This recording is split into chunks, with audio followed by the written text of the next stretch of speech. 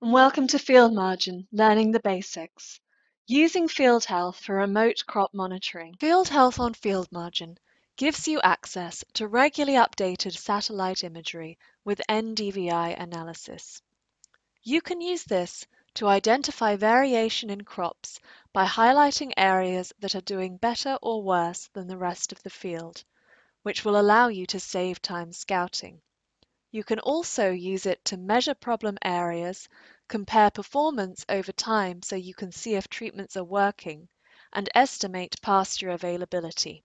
In this video, I will give a short explanation of what NDVI imagery is and how to interpret it, show you how to access field health maps on Field Margin, and then talk you through an example of identifying crop variation from space. Field Health is available as part of the Field Margin Pro plan. Interpreting NDVI imagery.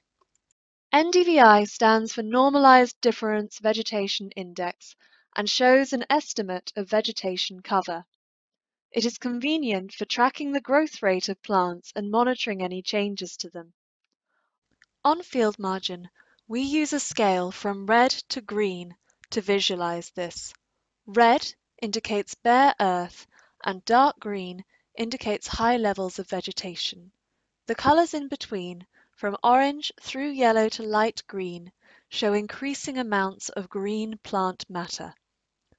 NDVI only generates positive values from green plant matter, so dead or dying plants, such as deciduous trees with dead leaves or senescing crops, will appear as orange or even red. Accessing Field Health. To access Field Health, go to the Maps section on the app. This is in the left nav on web and in the hamburger menu on the Android and iOS apps. The first thing you will see is a calendar with the dates that we have available imagery. The frequency that you get new imagery for your fields is determined by when a satellite passes over your farm. This is usually about every 4 days, and the level of cloud on that date. The colors on each available date are an estimate of the percentage of cloud cover for that date. Red indicates that there is more cloud and green that there should be good coverage.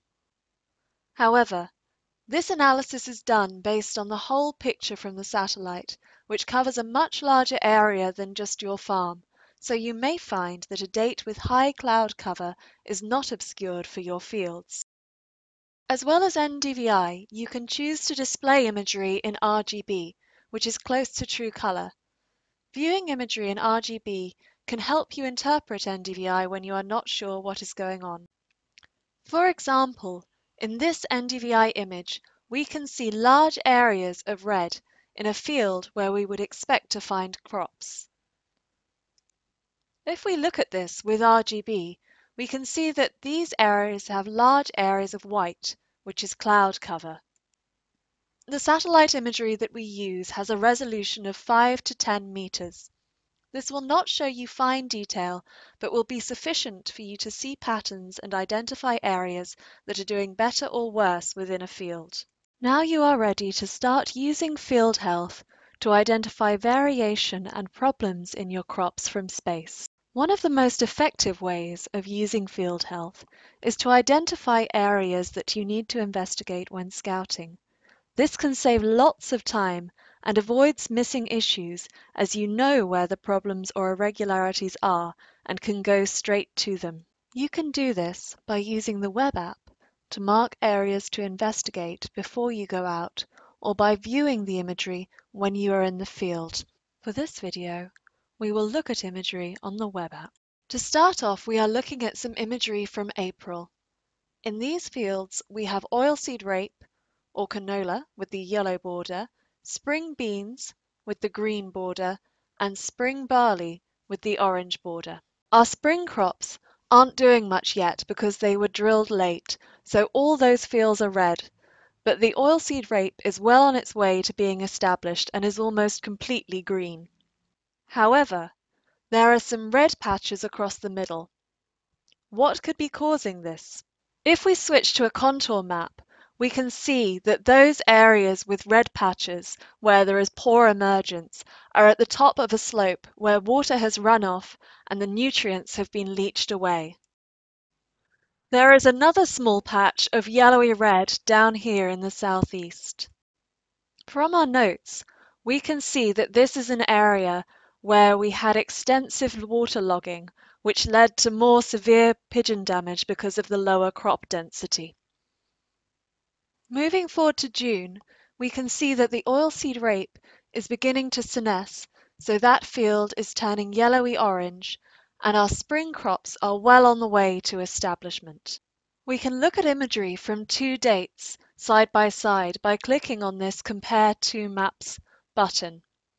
Here we have the imagery from June and the imagery from May that we were just looking at. Looking at the two dates side by side, we can see that that problem area on the ridge has mostly filled in, but still has patches where it is much further behind than the rest of the field. Looking at the rest of the spring crops, it's easy to see where there are problems that need investigation. Thank you for listening.